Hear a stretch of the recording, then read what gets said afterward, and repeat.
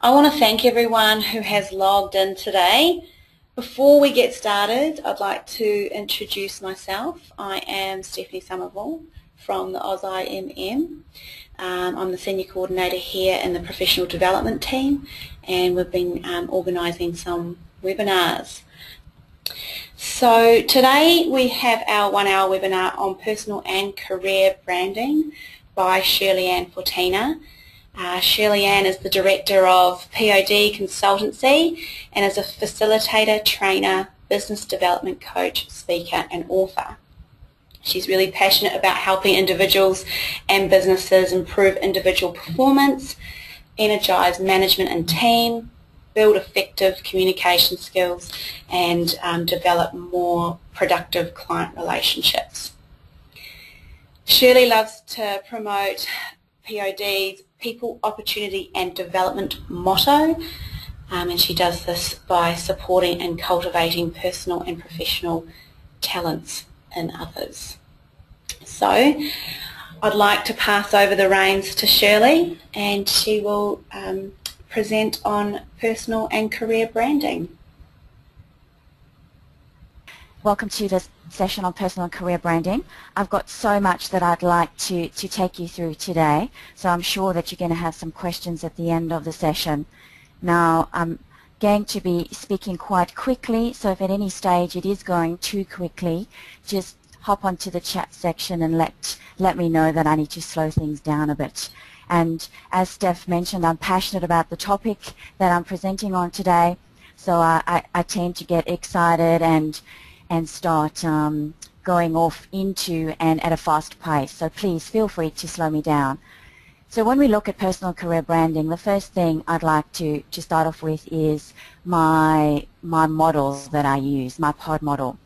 And it's really looking at two areas of you and your business. So the POD model, at the top you'll see there's vision, there's values, there's purpose. And as an individual, we need to have vision, values and purpose, and as a business we need to have vision, value and purpose.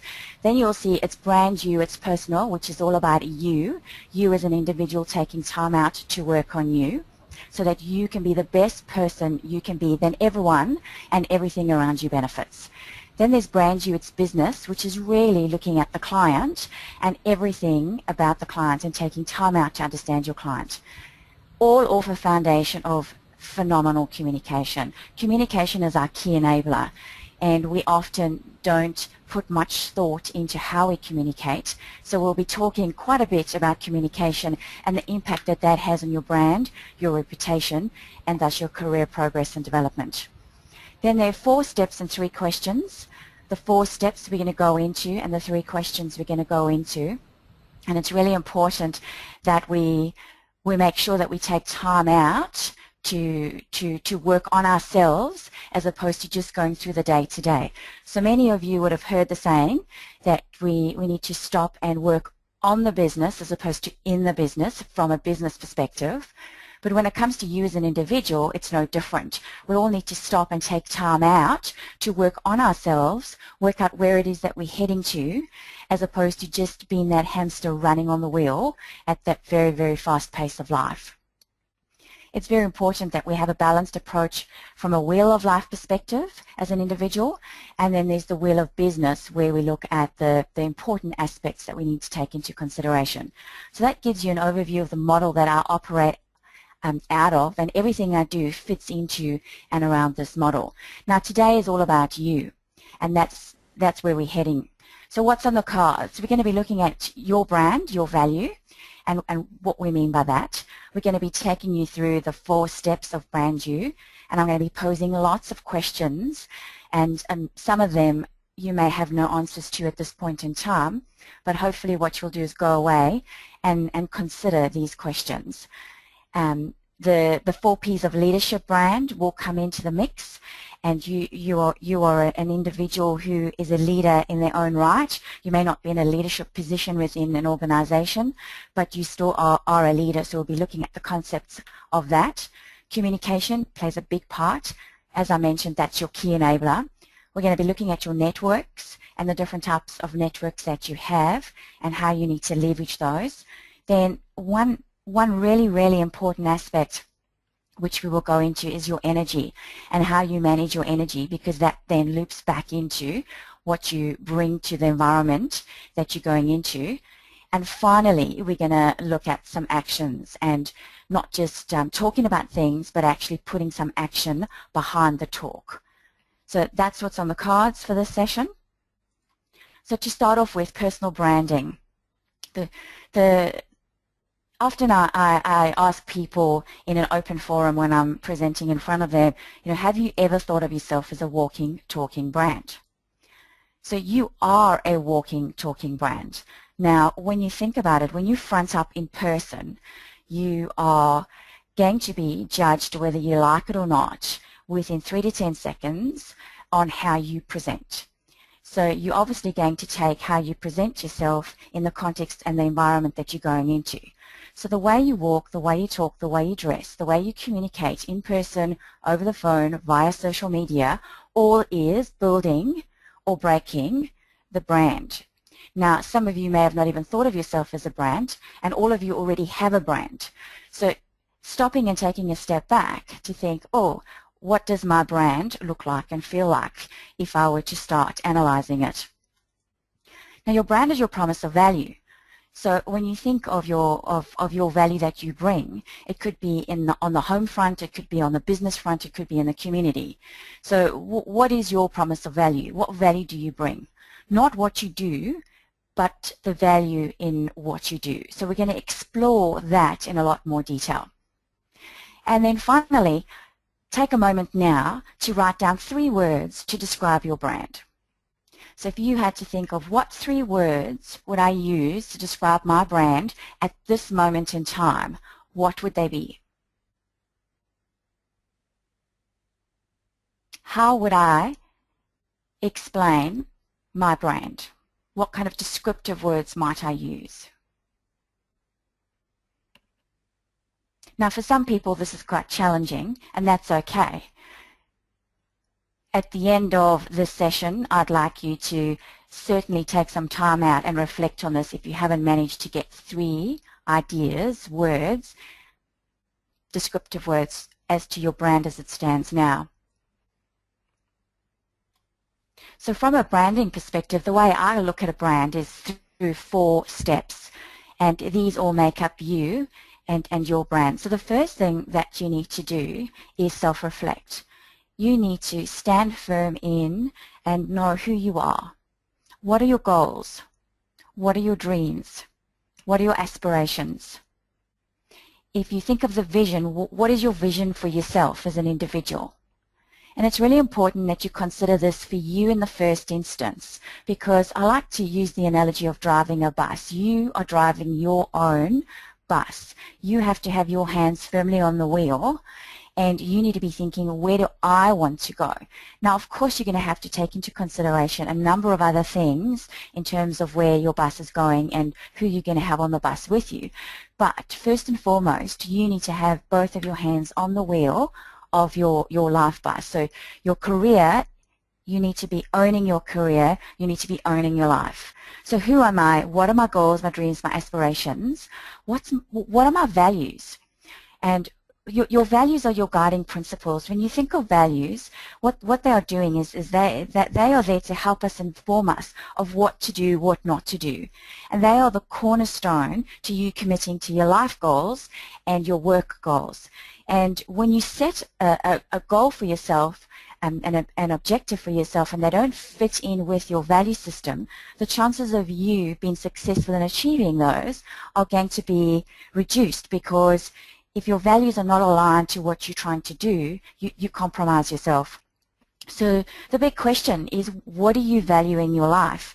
And they are the feelings, the characteristics, the things that are really, really important to you. So some examples of what your values might look like or be, they might be community, competition, cooperation. You might have ethics as a value, honesty, integrity, inspiration. You might have something like loyalty. Optimism might be something that you value. You might have you wanting pleasure, you wanting to have safety, security, you wanting to have status. It might be something like stability. And one of the companies that I've recently worked for, they had 4 values for their business, and they had clear direction, fresh thinking, excellent service, and great people. So organizations that you work for are going to have a vision. Organizations you work for are going to have values, in other words, the guiding principles of how they want you to behave working in the business. And then if you think of yourself as an individual, you need to really work out what your personal values are so that you can then be comfortable and know the type of organization environment that you're going into, that you're going to have a good fit, a good match. Now, will your personal values cross over 100% with an organization that you're working for's values? Maybe, maybe not. But if you have a lot of them crossing over, that's going to bode well for you. And I'll come back to that in a while. Then the other thing from a self-reflection perspective is, what is your purpose? What's your why? So step 1 to understanding yourself is going through that self-reflection. Step 2 is your transferable skills. Now, the way I like to look at transferable skills is if you open up a toolbox. So if you can all visualize this toolbox in front of you, and if you open up this toolbox, on the one side of the toolbox you've got technical skills. And what might those look like and feel like? And then on the other side of the toolbox, you've got these softer skills, which are usually the harder skills to develop. And when you think of these softer skills, they could be a number of things, like the ability to delegate, the ability to listen, the ability to negotiate, teamwork, creative thinking, effective communication. So those are all the softer skills that you need. So when you're looking at your transferable skills, this is where your resume comes into play, your master CV, your master resume.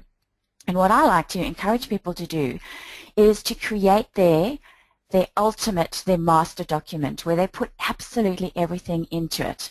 So if you think back to what your first job ever was, and in my case I was a checkout person, and if you go back a number of years to your first job and then you start working towards your current position and you think of all the different jobs that you've had, and then for each job you would have been required to perform a number of tasks, and all those tasks that you were required to perform, you would have had a number of skills to perform that particular task. So when you start looking at how many skills you have in your toolbox, you will find that you have a phenomenal number of skills, but you've probably just never opened up the toolbox and had a really good look in there. So if you take your resume and you dump it into a Word document and you add a couple of extra columns alongside it, and you add in next to the various roles that you had, what tasks did I have to perform, what skills did I need to perform that task. As you go through all the way back to your first ever role, you will then get a sense of a number of duplicate skills that start popping up. Now, if you take your last 2 roles that you've been in and you give yourself a score in terms of how sharp are those tools, how sharp are they at this moment in time, what you do is you say to yourself, okay, on a scale of 1 to 5, 1 being they're not very sharp at this point, or a 5, I'm certainly rocking at the skill at this point in time, you then rank the last 2 roles, jobs that you've been in, and all those task skills, you rank them into 1 to 5. Now, the reason why you're wanting to get a really good handle on your skills is it's starting to build the base for the questions that we're going to go into a little bit later, and this is you understanding where you are at this moment in time. Now, there's a story about a woodcutter chopping down a tree, and some of you may have heard this story before, so if you have, it's going to be a reminder for you. But there's this woodcutter in the forest chopping down some trees, and he's been chopping down trees for quite some time and he's exhausted. And this passerby comes through and starts talking to him, and he says, oh, I can see you're looking very tired and you've been hard at it and you've got all these trees to chop down. Why don't you stop, take a rest and sharpen your axe and have a chat with me, and then you can get back to chopping down your trees. And the woodcutter looks at the passerby and says, I can't stop at this moment. I've got too many trees to chop down, so I need to get on with it. Now, the moral of the story here is that often we're so busy in it, doing it, that we don't stop and think, how can I work at this skill set to develop it so that it becomes sharper, so that I can get through more, become more effective, communicate more effectively, whatever it might be, by stopping and taking that step back to sharpen up those skills, those tools for what I'm going to be needing to use them for. So transferable skills is your second step. So we've self-reflected, we've now done an analysis, and we've worked out what's in our transferable skills toolbox, and we've created an ultimate resume with absolutely everything in it. Our third step that we go into is looking at a SWOT analysis. Now, many have used the SWOT analysis through their studies or in a working environment. And when we think about the SWOT, it actually came out in the 1960s and the 1970s by a guy called Albert Humphrey. And it was as a result of Stanford University using data from Fortune 500 companies. And the SWOT, when you think about strengths, weaknesses, opportunities and threats, is a fantastic tool that we can use to work out where are things at now. So as an individual, when you're thinking about your personal and your career brand, you need to stop, take that step back and think, okay, what are my strengths? What are the areas that I need to develop? What are the opportunities that are open to me? And what might my threats be? Now, the strengths and the weaknesses are what we call internal factors. And these are factors that you have control over. So therefore, you can put a plan of action in place and do something about them. The opportunities and threats are what we call external factors. Now, these are factors that are outside of your control. And when you consider it being outside of your control, that they are things like the political, economic, social, technological, legal, environmental factors that impact. So you have no control over those, but what you do have control over is how you react to those. And how you react has a huge impact on how people perceive you. So your SWOT, you want to sit back and think to yourself, okay, well, what are my strengths? What are my qualifications? What are those skills that I have that stand out, that are at the 4, 5 out of 5s in terms of being sharp? What experience and specialist knowledge do I have? What do I do well? What are my key personality traits that are strengths of mine? When you look at the areas to develop, is there anything that's holding me back? Do I have any gaps in the skills in that transferable skill toolbox?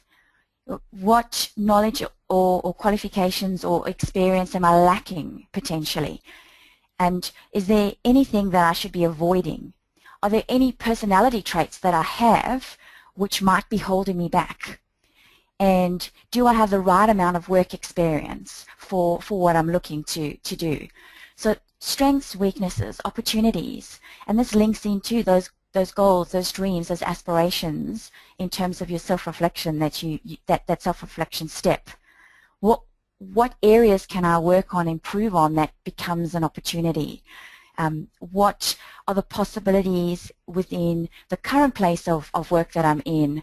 What are the opportunities external to my current place of work? What are the opportunities for me if I'm taking time out having children to get back into the workforce on a part-time basis, on a full-time basis? What if I take a sabbatical? What are the opportunities associated with something like that? Threats. From a threats perspective, we need to think, well, what obstacle or roadblocks might there be? What challenges and changes to income, events, technology, legislation might impact on me? Could I have any weaknesses that could seriously threaten me and threaten the position that I might be in? And then are there any other external influences that I need to take into consideration? For example, it could be health, it could be family reasons, it could be other things that could threaten my current situation. So from a SWOT, we really need to stop, take a step back, and do a full analysis of ourselves. And what we want to stand firmly on are our strengths. And if I had to say to you right this minute, can you tell me what your top 5 strengths are right now? Would you be able to give me an answer? what are your top 5 strengths now? And then if I said to you, could you give me an example to showcase that strength? So if you said to me, one of my strengths is analysis. I'm excellent at analyzing work. And then I'd say to you, well, what example can you give me to showcase that that's a strength? So you would then need to be able to explain how analysis is one of your strengths and give a practical example of how you can take a whole bunch of information, synthesize it, analyze it, and come up with the key aspects that are relevant to the objective of why you've done that analysis in the first place. So when you think strength, you want to be able to, off the top of your head, be able to say what your, at a minimum, top 5 strengths are, and then you need to be able to give an example associated with those strengths. The other thing with strengths that I'd like to highlight is by way of a story, and I love quotes and stories. And this was originally written by a guy called George Reavis back in the 1940s. And there's a fabulous website blog called Better Life Coaching Blog. That's www.betterlifecoachingblog.com. And I got this blog story a number of months ago, and I love it because it's so true to what we need to do in terms of leveraging our strengths. So I'm going to read this to you. Once upon a time, the animals decided that they should do something meaningful to meet the problems of the new world. So they organized a school. They adopted an activity curriculum of running, climbing, swimming, and flying. And to make it easier to administer, all of the animals took all of the subjects. The duck was excellent at swimming. In fact, he was better than his instructor. However, he made only passing marks in flying and was very poor at running. Since he was so slow in running, he had to drop his swimming class and do extra running. This caused his webbed feet to become badly worn, meaning that he dropped to an average mark in swimming. Fortunately, average was acceptable, so therefore nobody worried about it except the duck. The rabbit started at the top of the class in running, but developed a nervous twitch in his leg muscles because he had so much make-up work to do in swimming. The squirrel was excellent in climbing, but he encountered constant frustration in flying class because his teacher insisted that he start from the ground up instead of the treetop down. He developed cramps from overexertion, so he ended up with a C in climbing and a D in running. The eagle was a real problem student and was severely disciplined for being a nonconformist. In climbing class, he beat all of the others to the top, but insisted on using his own way of getting there. The principle here is that each of us have our own strengths. We need to work hard to maximize them, not handicap our potential by becoming good at something that isn't natural for us. So we need to think about who are the ducks, who are the rabbits, who are the squirrels, who are the eagles, and how we can best utilize our skills and strengths rather than trying to get the same level of average out of all of them. So when you're thinking SWOT analysis, human nature is to go large in the weakness, go large in the threats, and not focus and leverage those strengths and opportunities.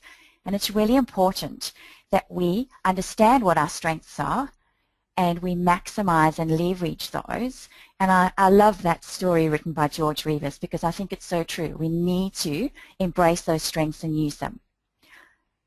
So we've considered self-reflection, we've thought about transferable skills, we now have a really good understanding of our strengths, weaknesses, our opportunities and threats. The fourth step of you and your brand is your value proposition.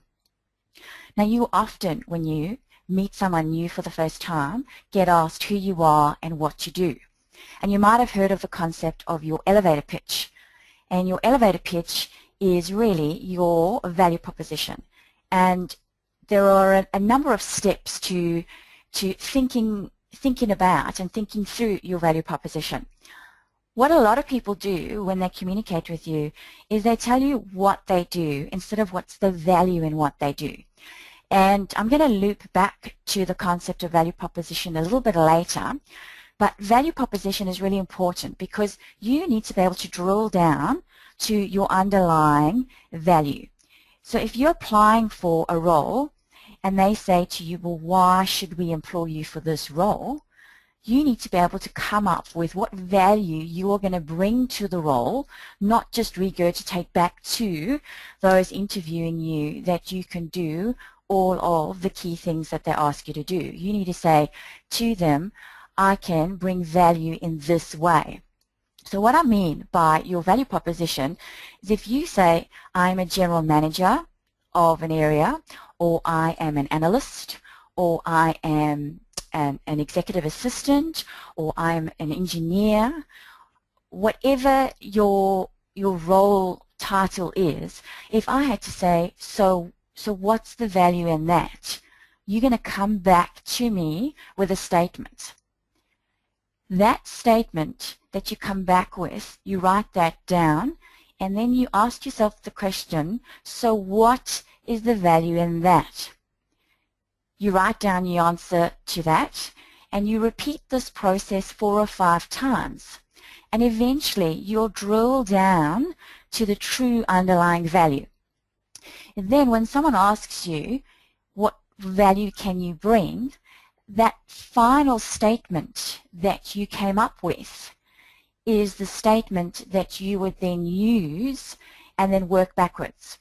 Now, Steph is going to be my guinea pig to demonstrate this for you over this webinar, and we're going to have a conversation. So we're going to be going back and forth between us, and I'm going to be asking her about her title, and then we're going to drill down, and then we're going to play it back so you can get a sense of what we're looking to do here before we move on into the remainder of the webinar.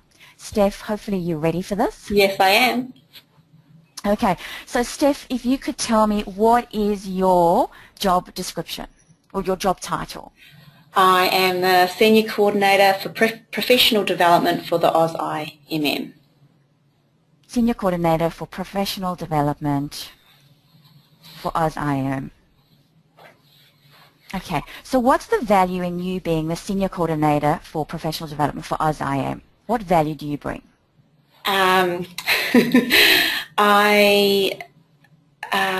Part of my role is to assist my manager, Zan Weber, but also part of my role is to create professional development opportunities for the members of the AusIMM.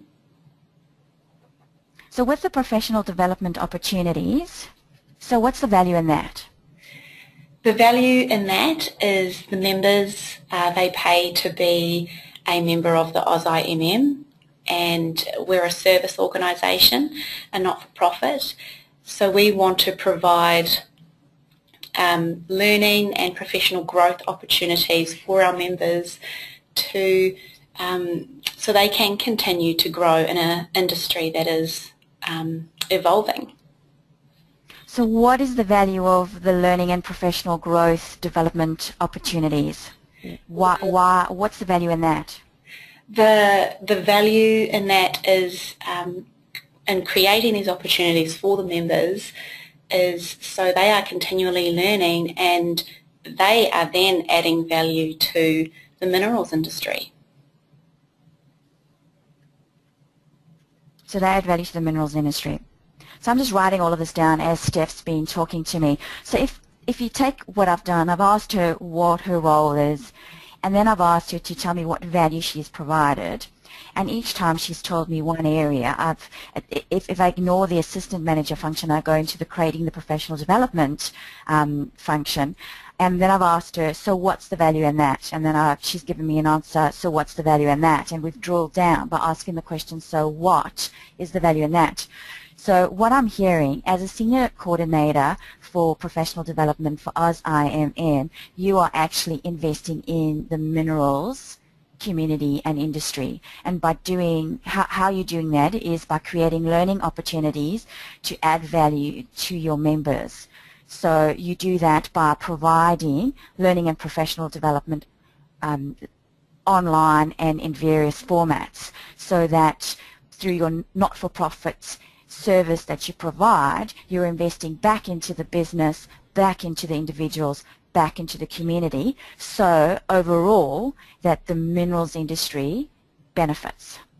So when you take, thanks very much Steph, so when you take the value proposition concept you break it down and you play around with your value proposition. So you might have a value proposition that you use internally, you might have a value proposition that you use externally, and it will change and adjust depending on who your audience is.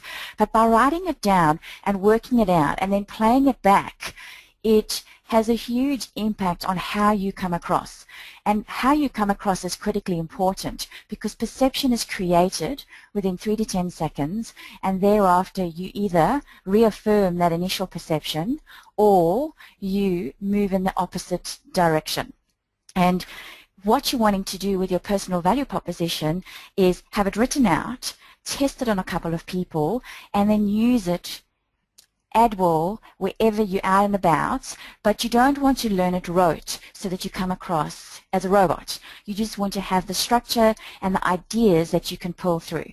So you stopping and taking a step back and working out who you are, where you're going, goals, dreams, aspirations, what your values are, what's important to you, understanding what's in your toolbox and how sharp those tools are, and creating that ultimate resume that you can pick and choose from whenever you want to, and that should be an ongoing thing. You've looked at your SWOT analysis with a key emphasis on your strengths, and you've now got a value proposition that you can use when you step out and you're talking to different people. So I'd like to move on to these 3 questions. And these 3 questions you use in business and you use as individuals. So where am I at now? Where am I at now within my life, within my career? And what am I bringing in my SWOT and bringing in my skills analysis and bringing in my value proposition? Where is that all at now? Then I think to myself, okay, well, where am I going to? Where am I wanting to head? And if I say, okay, I'm wanting to head to a new career, I'm wanting to head into a promotion, I'm wanting to go back into the workplace, you've then got a natural gap that opens up. So you can see the gap between the where now and the where to opens up. And then you've got to say to yourself, okay, how am I going to close that gap? But close it in a way that's smart. Now you may be familiar with the SMART acronym. When you're communicating in a smart way, setting goals and actions in a smart way, you are more likely to get the message across and achieve what it is you're looking to achieve. So what does SMART mean? SMART is specific, measurable, achievable, realistic/relevant, and time-bound. So I'll say that again. SMART, specific, measurable, achievable, realistic, relevant, time-bound. And what we want to do is close that gap in a smart way. And we need to be mindful that we don't take on too much too quickly.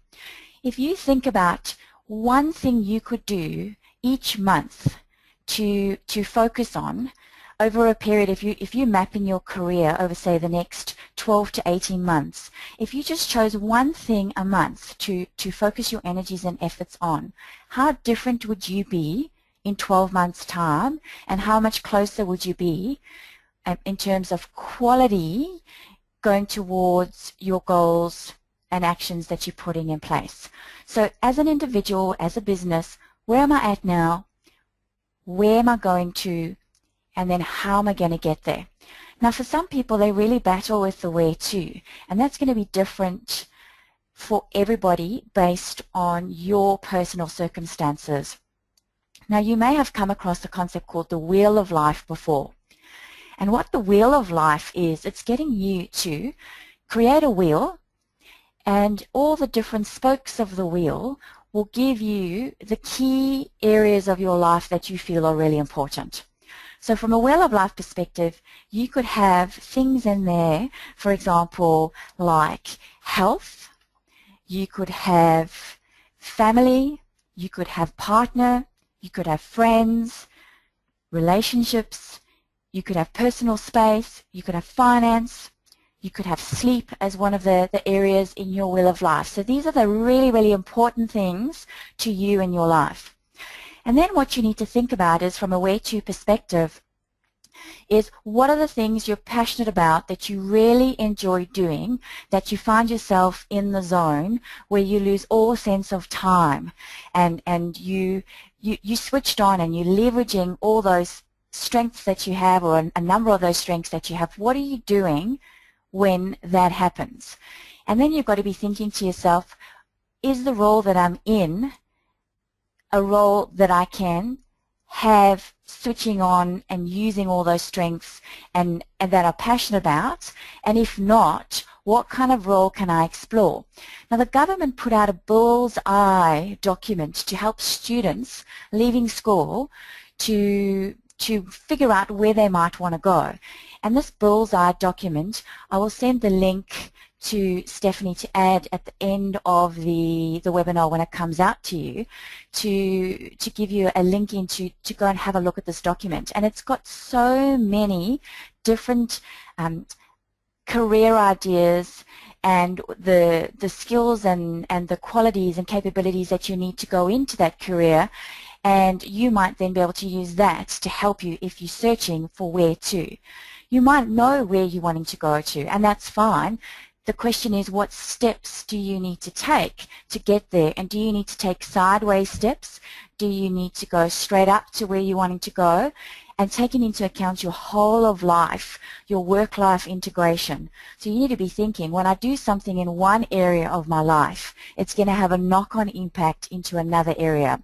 So if I take health, if you don't have health working for you, if you are not looking after yourself, that is going to have a negative knock-on impact into your working opportunities, into your energy levels, into your relationship. It's going to have a negative impact into everything. If, for example, your wealth, your finance aspects, if you are looking to change jobs and change environments, you've got to assess your whole of your wheel of life before you make that jump, so that you don't compromise your financial position. So what I'm saying here is, look at where you're at now, think about your strengths, think about what's in your toolbox, think about your value proposition. Where do I want to go to? How big a jump? How big a gap? Is it achievable? How can I get there in a smart way? And then put a plan of action in place to get there. Now, you may change your mind along the way as to where you're going to, and that's quite okay. You recalibrate your goals, you recalibrate the smart setting to then get you back on track to where you're wanting to go. So 4 steps, 3 questions. Communication is your key enabler that builds and breaks brand. And what a number of us do is assume that we're phenomenal communicators, just like many of us assume that we're phenomenal drivers. Now, when you think of communication, what I'd like you to do is think about what it does for your brand. What kind of a communicator are you? What kind of brand and presence do you think you bring to the environments that you're going into?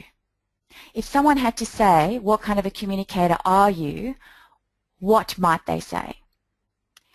Aggressive, passive, assertive, too loud, too soft, don't listen, don't communicate well? What kind of a communicator are you? On a scale of 1 to 10, where would you position yourself in terms of your communication? On a scale of 1 to 10, 1 being very low, 10 being very high. So if we look at some of the complexities around communication, if you think of a communication process, what you have is the sender, the transmission, and the receiver. And if you think of a ray of white light moving through a prism, what happens is that ray of white light diffracts as it comes through the other side. Now, with your communication process, it's exactly the same thing. And there are a number of things that impact on your communication. And I'd like to emphasize this again. Communication is your key enabler. How you communicate in person, over the phone, and via social media is building or breaking your brand. And you need to own it and manage it.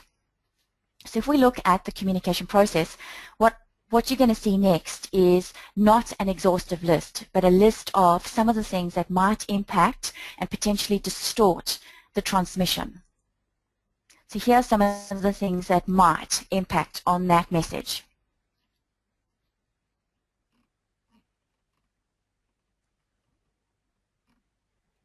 So as you can see, communication, what we assume is so simple, actually is quite complicated.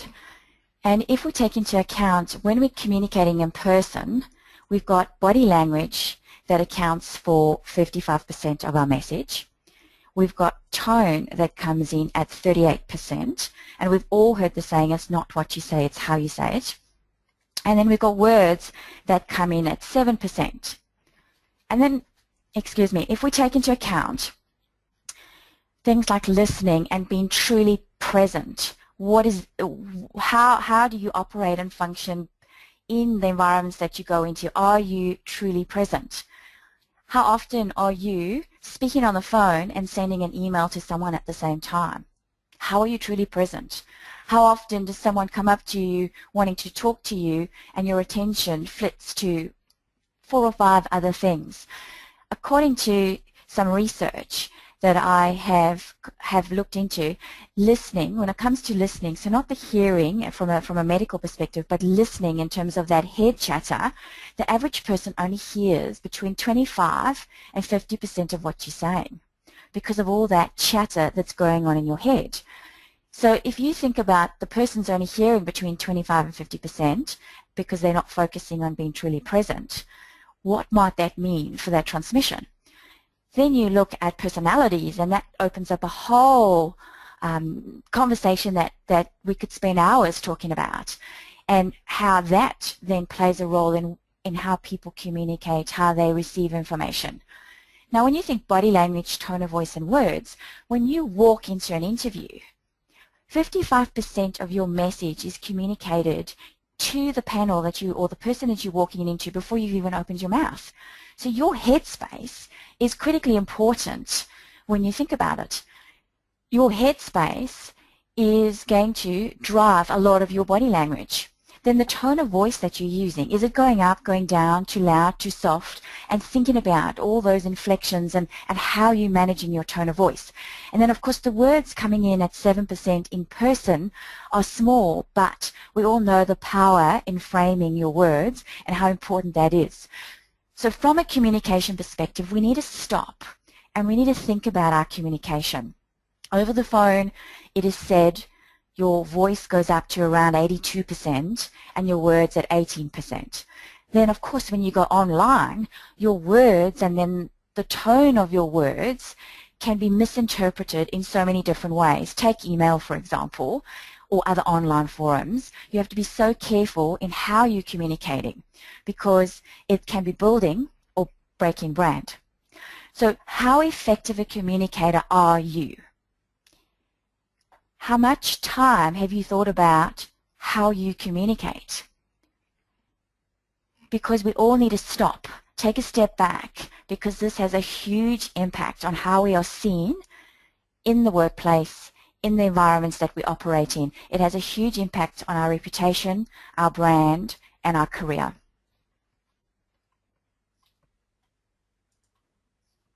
I'd now like to move on to your networks and how critically important your networks are. Now think about your brand. If you have taken stock of your brand, you've got a sense of who you are dressing for the environment that you're going into, you're being mindful of how you're communicating, there are 3 types of networks that you're taking yourself into. The first one is your personal network. And you will find that you have lots of different types of personal networks that you engage in. Some are in person and some are via social media forms. So if you think of your personal networks, you've got friends, you've got family, you've got relatives, you've got family and friend acquaintances, you've got the people that live in your neighborhood, the sports associations that you might belong to.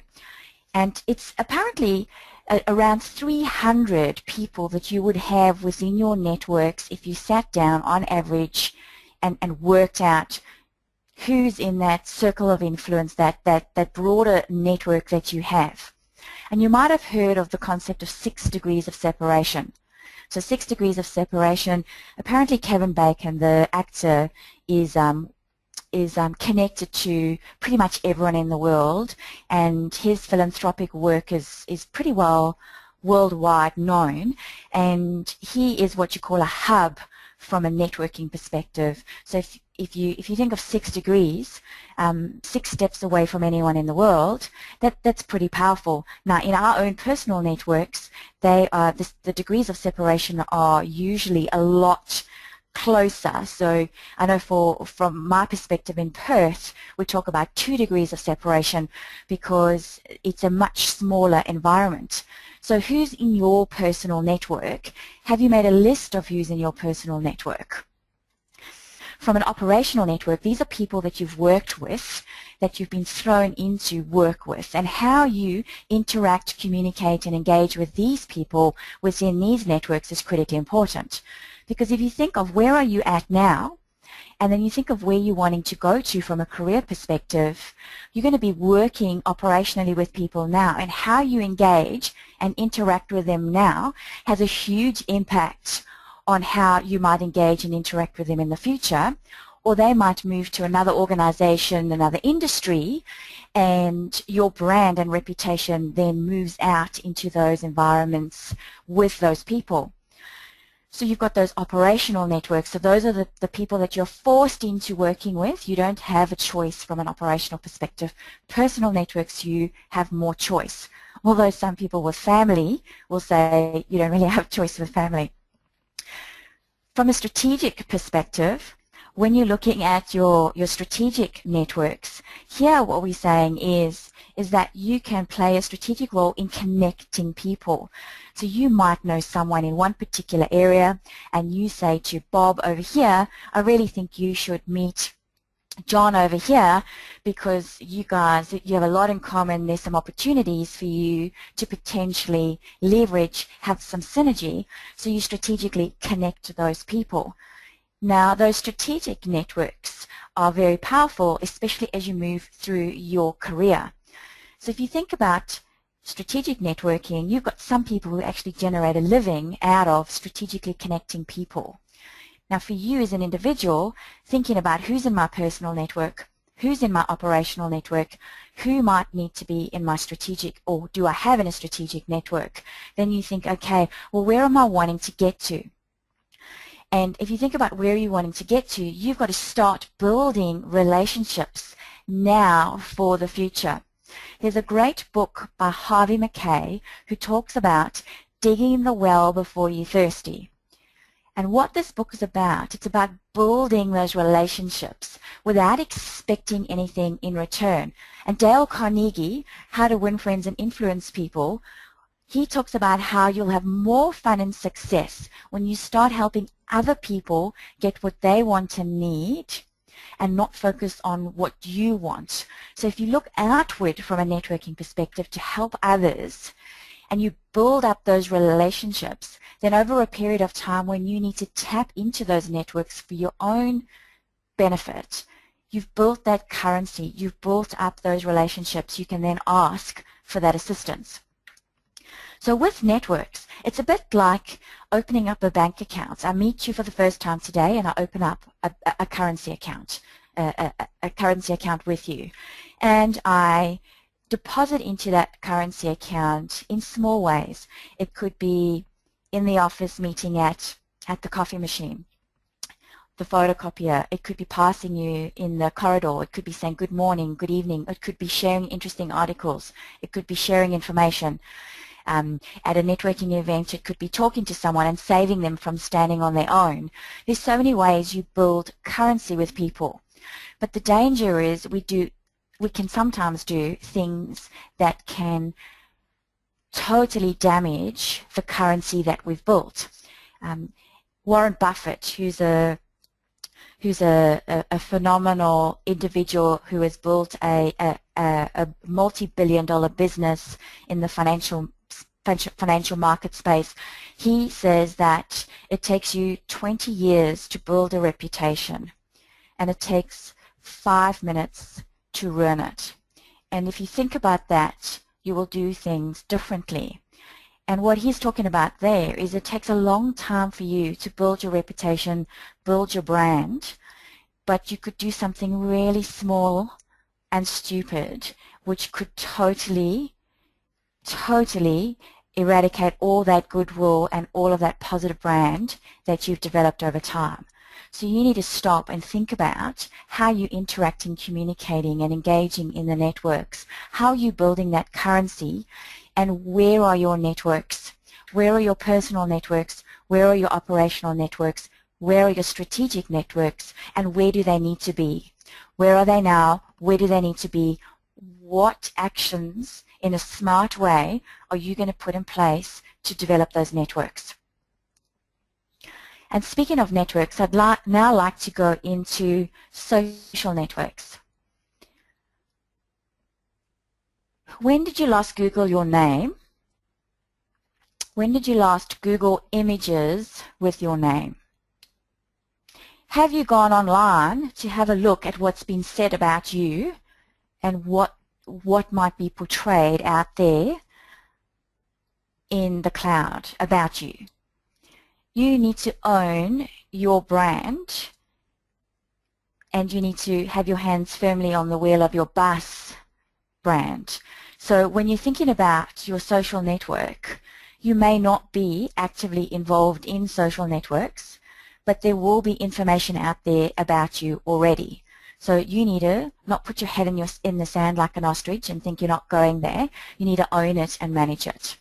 So when you start thinking about your social networks, it's critically important that you take into consideration what you're saying online and how you're portraying yourself online. So LinkedIn, if you had a LinkedIn profile, do you have any typos, grammar errors?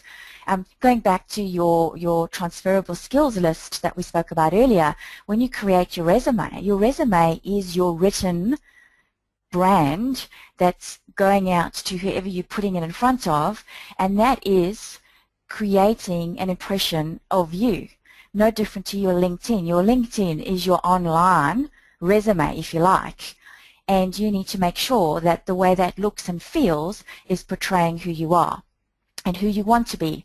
So if you are out of work at the moment and you're looking for work opportunities, you need to be thinking, how do you portray who you are and your value proposition online through, say, for example, a LinkedIn, so that when people come across your name through various search engines, you're putting your best foot forward.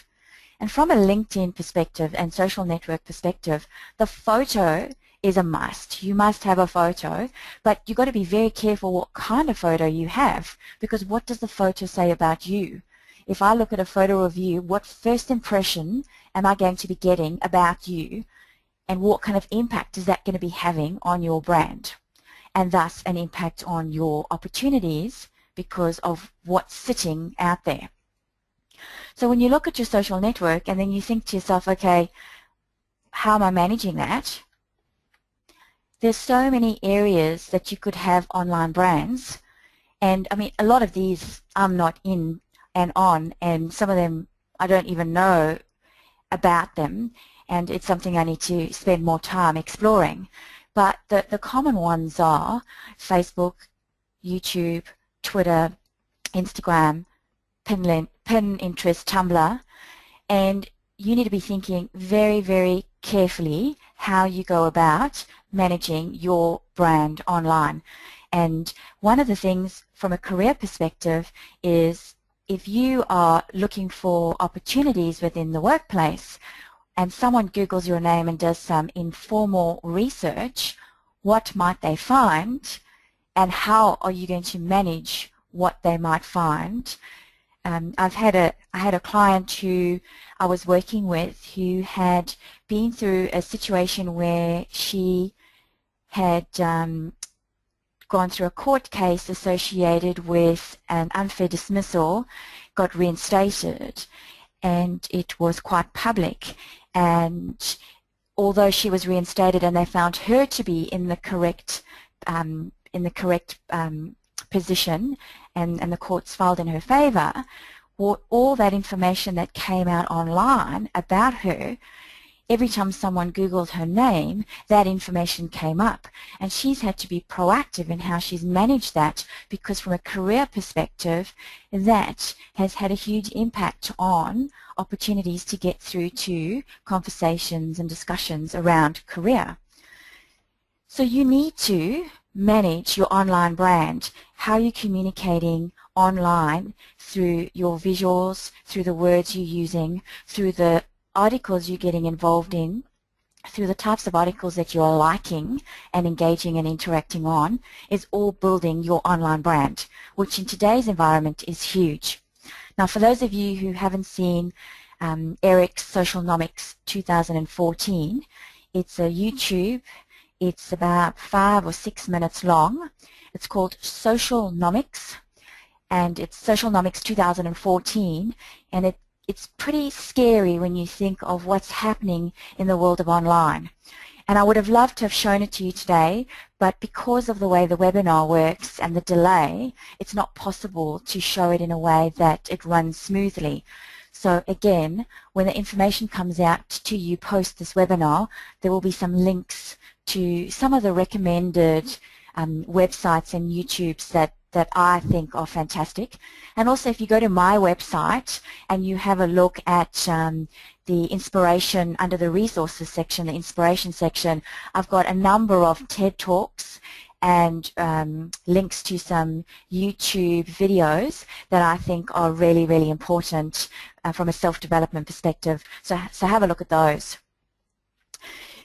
With your online brand and your networks, you know, when you start thinking about from a career perspective, where do you need to be looking? Who do you need to be tapping into?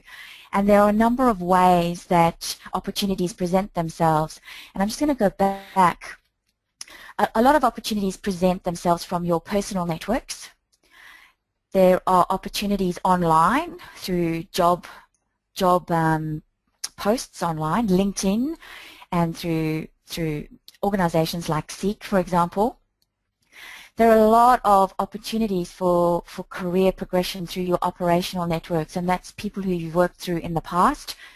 And from a strategic perspective, people who who know someone in an area might also create and open that door for you to get in and have a conversation and showcase who you are prior to it going out more globally. So your networks are so important for your career opportunities, and as I mentioned earlier, you need to be thinking how you go about developing these networks today to build those currencies today for long term, for the long term, so that you don't meet someone and ask them for a favor and have them look at you as though you're crazy. This slide, which is the next point of what I would like to highlight, is what I call the 4 P's of leadership brand. So you as an individual need to manage and own your leadership brand. You are leading yourself, your career, your life journey. And when you think about that self-reflection, transferable skills, SWOT analysis, and value proposition, those 4 steps that we spoke about earlier, the elements of that come into here. So there are 4 things that we need to be considering. Purpose, the why. Simon Sinek has got a fantastic TED Talk on the why, and this is so true for us in life across all aspects of life. Often we talk about the what and the how that needs to be done, but we don't stop and take a step back and think about the why we're doing it in the first instance. So the why, the how, and the what. Now, when if you're inclined to go and watch that TED Talk, don't get hung up in the Apple and the conversation around that. Strip that back to thinking about how you communicate. And when you start with why something needs to be done and then how and what, and you have that sense of purpose in everything you do, it's pretty amazing in how that transforms you yourself. So that purpose, that vision, the mission, and the values come into that purpose and really truly understanding the why. From a people perspective, this is you investing in you. And if you transpose this into the business, you could use the same model, thinking about leadership around your teams, etc. But from a people perspective, you're thinking knowledge, skill, and attitude. Where is my knowledge and my skill level at for what I'm doing now? And very importantly, where is my attitude at? If I am in a situation where my knowledge, my skill is perhaps lower than the challenge that I've been given at this point in time, I might be feeling stressed. And if I'm feeling stressed, that's going to be happening through a normal career progression, but staying in that stressed zone is not good, because that's going to damage how people see me and damage my long-term brand and potentially my long-term career progression. So how I manage that knowledge, skill, and challenge balance is entirely up to me. I need to tap into the people around me. So if I think of where am I at now based on knowledge and skill, and where am I wanting to go to based on knowledge and skill, do I have any gaps that I need to tap into and work on? And then attitude, your attitude is critically important to how people see you and whether or not they're going to want to be around you. And if you think of attitude, there's a beautiful quote that your attitude determines your altitude. So when you're going into an environment, your attitude is going to speak volumes, because if you think about it, when you front up to any situation that you go into, you are what you think. You're thinking, attitude might be down, you might be thinking negative thoughts. 55% of you, as you front up in person, is communicating that attitude straight up. So you haven't even opened your mouth and said a word, that attitude's coming through. You front up for an interview, you front up for a performance development discussion, you front up to a networking opportunity. That is having a huge impact on how people see you. Under that people section, you also need to understand what motivates you. And what motivates you taps back into your values. And Daniel Pink has a fantastic talk on what motivates us and what drives us. And I'd encourage you to go and have a look at that. And again, that's on my website to click through onto. But what motivates you is going to have a link back into how you then embrace the environment and the attitude that you have to the environment that you're going into. The third thing is your performance. And how you perform. Do you have a plan, a strategy for yourself and your career? And what are you doing about it to manage it and plan it? How do you manage yourself through change? We all go through that change curve when change hits us. There's going to be the classic denial, that opposition where we push back. There's going to be the exploration, and then there's going to be the engagement. That's a change management tool, and we all go through that. How do we manage ourselves through that is critically important. So when we look at the performance of ourselves and the history of our performance and the consistency within that history of our performance and how we've gone through various things, but becoming aware of this, we can say, well, one of our strengths is to manage in a consistent way through change, and that could be one of the strengths that you showcase in your SWOT analysis. So be very mindful that you will go through change curve. How you get through change curve links back into knowledge, skill, and attitude, and also your sense of purpose and the values. When you understand the why of change, you understand how you might react, that has an impact on how you are seen in the environment that you're in. The final of those 4 P's of leadership brand is personality. And with personality, again, it's becoming self-aware of your personality type. I love Click Colors. It's a tool that's a very simple personality profiling tool that you can have a lot of fun with. But what's nice about Click Colors is that from a communication perspective, it gets you to think, how am I communicating? Because I think I communicate fine, but I don't factor in that distortion, and therefore the fact that my message might not be received in full. So therefore, by becoming more aware of my personality, how I might communicate, then gives me an edge when I'm going to an environment to change how I communicate to get the best out of whatever it is I'm trying to do, whether it be a job interview, whether it be a personal development discussion. So I'd like to expand on that just a little. If you think about the personality, if you take the whole click colors concept, you've got the left side of the brain and the right side of the brain. So you've got your big picture entrepreneurial types in the top right. You've got your fact figure, your logic in the top left. You've got your message, your process in the bottom left, and you've got the emotional people engagement in the bottom right. And with click colors from a personality perspective, if you go into an interview and you start off with a broad overview of who you are and your key attributes, and then you give some facts, some figures, some logic, and then you go into some of the processes and the how, and then you talk about how you engage and link into people and manage people, that gives you that whole of personality approach to communicating. Howard Gardner has a fabulous tool called the multiple intelligence, and by becoming more aware of our strengths and how smart we are across all those areas is another thing for us to consider.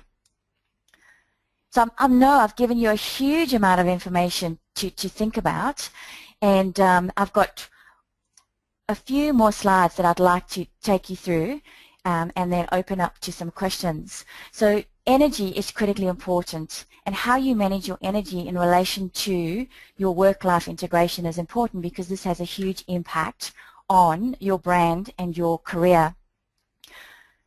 So there are 4 types of energy. We've got your physical energy, which represents your quantity of energy, and that's your nutrition, your fitness, your sleep, and your renewal. And you need to invest in your physical energy layer, because it has a huge impact on everything else that you do in life and in work. So where are you at with your physical level of energy? From an emotional energy perspective, this comes through, and this is your quality of energy. So what can you do to tap into an environment where you use your strengths and you feel engaged, excited, and optimistic, so that you have that ability to perform at your best and not perform at average? So we want to make sure that we have our quality of energy and feel engaged. So that means making sure we're sitting in an environment, a career, a job that's tapping into that. Then we've got mental energy, and here it's making sure we have focus, because when we try and do 10 things all at once, we actually don't do things very well, and this has an impact on your brand, your career. So what are the things that I need to be focusing my energies on, get them underway, and then look at the next thing. Now, in life, we have to juggle lots of things. So what are the balls that we are juggling that are balls that will bounce? What are the balls that we are juggling that are glass, that if they did drop would have big, significant consequences? And let's make sure that when we look at where we're putting our efforts and energies, we balance how we're juggling those glass versus those rubber balls, and make sure we put that into our planning. The 4th is your spiritual energy, and this is your energy of purpose. What are you truly passionate about? And when you're truly passionate about doing something, you're going to bring more energy to it. And how you manage your energy is really important. You can be quite critical and strategic to managing your energy. If you do the things you absolutely love, it raises your energy levels. When you do things that are challenging you, that you're procrastinating on, it brings your energy levels down. If you're thinking strategically about your natural energy cycle, if you plan your days around your energy levels, it will have a huge impact on how you're coming across. If you're a mornings person, arrange for your interviews, performance development discussions in the morning. If you're an afternoons person, arrange for them to be done in the afternoons, so that you have your highest levels of energy for those types of conversations. Likewise, if you do something you really love, when your energy levels are usually lower, you can bring your energy levels up, and thus have a more even keel level of energy through your work life integration. So key thing is you need to manage your brand, and your brand is made up of you stopping, taking a step back and considering who you are from a self-reflection perspective, where you're going, what your skills are, truly knowing how sharp those skills are, creating that ultimate master resume with everything in it, understanding what your key strengths are, understanding your true value proposition and drilling down to your value proposition, not what you do, but the value in what you do. Asking yourself 3 questions. Where am I at now? Where am I going? How am I going to get there in a smart way? You need to think about managing your energy levels to get the best out of each day so that you can get the best out of you. And you need to remember that you're building brand every day of the week, online, in person, over the phone. Everything you're doing is building the brand that you would like or moving away from that brand that you would like. So when you think about those 3 words at the start that I asked you to reflect on, what 3 words would you have that reflected your brand? If that's not what you want it to be, choose the words that you would like to reflect your brand. Choose where you would like your career to go, and then put a plan of action in place. Put a plan of action. Think of 3 key takeaways that you could put into practice straight up and do something with. And one of the key things is to pay it forward. And what I mean by paying it forward is when you go and talk to someone about building brand from a personal and career perspective, and you explain some of the concepts that you've heard here today by paying it forward, it's going to come back at you and it's going to consolidate in your mind and in your behaviors. So that, in a on speed and in a nutshell, is some of the things for you to consider about personal and career branding so that you can make sure that you work it and use it to your advantage within your career. Thank you very much, Shirley Anne. That was great. So thank you everyone for logging on today, and thank you, Shirley Anne. That was fantastic. My pleasure.